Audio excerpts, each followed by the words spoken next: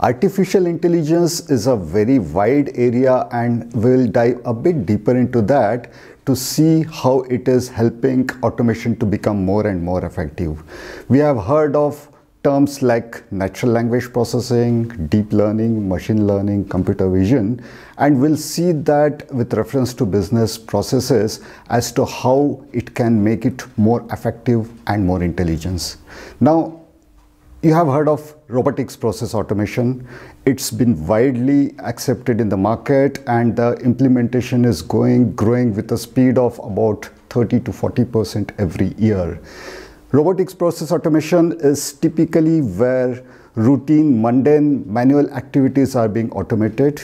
No complication in that. Whatever is being done manually is being programmed so that it can be repeated, scaled up to achieve same thing automatically instead of a human operator doing that. Now it is extremely easy because of advent of technology to automate any such processes, and once you implement that, the returns are visible very fast, and that's the reason RPA is so popular. The RPA processes help you achieve close to 100% accuracy because it will do exactly what you ask it to do. It is extremely fast in terms of turnaround time, so that productivity goes up, and that results in extremely cost-effective operations because you can scale it up, scale it down without any incremental cost. But even if RP is so popular and getting adapted so widely and so fast, still it has inherent limitations that we discussed about regarding the intelligence, discretion, and artificial intelligence can definitely help in these areas. Let's consider invoice processing, which is automated using RPA, wherein you get the invoices in electronic format, and then the robot reads the required details from the invoice. It performs the required verifications and makes the subsequent entries in some ERP system for subsequent processing. Now, as long as the invoices are coming in electronic format, RPA performs extremely well. But in case an invoice comes in a scanned format, then the data is not available electronically, and in such cases RPA fails. Typically it will mark it as an exception for some human operator to handle. So when it comes to reading a document, RPA fails. Consider the case of customer support in which the requirements are coming in the electronic format, saying ticketing system. Then robot can perform that service very easily. But in case there's a voice call, then you need human operator here. So we are speaking about two cases where the inputs are coming in unstructured text format, or it is coming into human voice case where normal RPA fails. However, there's natural language processing part of artificial intelligence which can very easily handle that part, wherein it can read the unstructured text, find the required information, and make it available in electronic format for a robot to perform subsequent operations.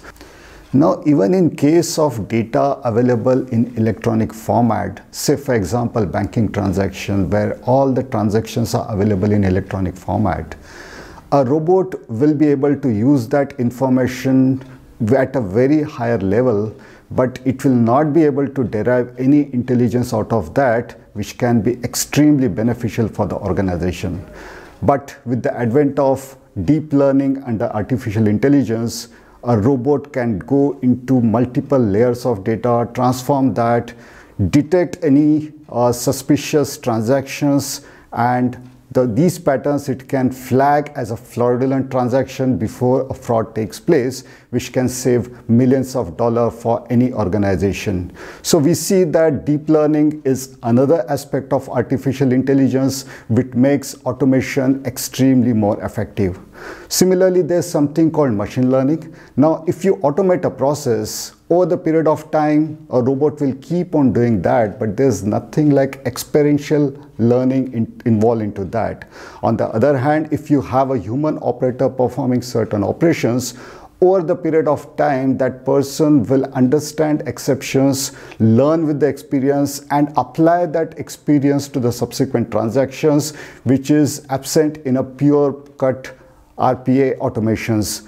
But with advent of machine learning, the robot will keep on learning from the previous experiences. Say for example, if you are handling automation of claims processing, now looking at the acceptances and rejections of the previous claims, the machine learning feature will analyze all these exception cases. It will build its own algorithm as to what are the cases to be accepted, what are the cases to be rejected, and use this algorithm for subsequent operations so that such instances can be performed swiftly without any human intervention.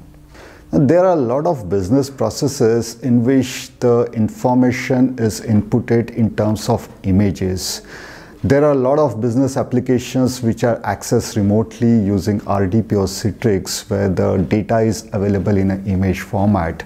Now, in such cases, a typical RPA will definitely fail, but there's something like machine vision or computer vision, which is again another aspect of artificial intelligence, which will help us analyze these images, dive deeper with the information available, and extract meaningful information so that this information can be passed on to a robot to perform subsequent operations.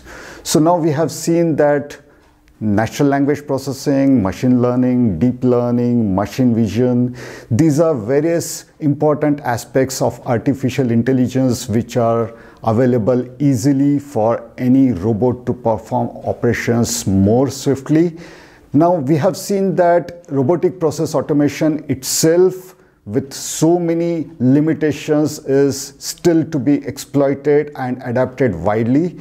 With advent of artificial intelligence on top of that, the scope widens a lot, and thanks to the technology, that artificial intelligence is becoming more and more stronger with more and more easier use of adaptation to wider practical business processes, and that makes it extremely challenging and promising for future businesses to perform their business more in an agile way.